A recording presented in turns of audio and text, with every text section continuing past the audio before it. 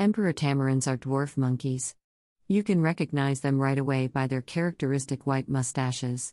Males, females, and young all have them. The emperor tamarin's fur is mottled gray-brown.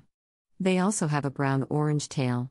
And just like other dwarf monkeys, they have claws. These enable them to hold on tightly to trees and branches, even vertically. Emperor tamarins also have olfactory glands on their chest and genitals. In the wild, emperor tamarins dwell in tropical rainforests and in mountainous regions. They live in South America, in parts of Brazil, Peru, and Bolivia. Emperor tamarins mostly live in the middle and lower layers of the rainforest.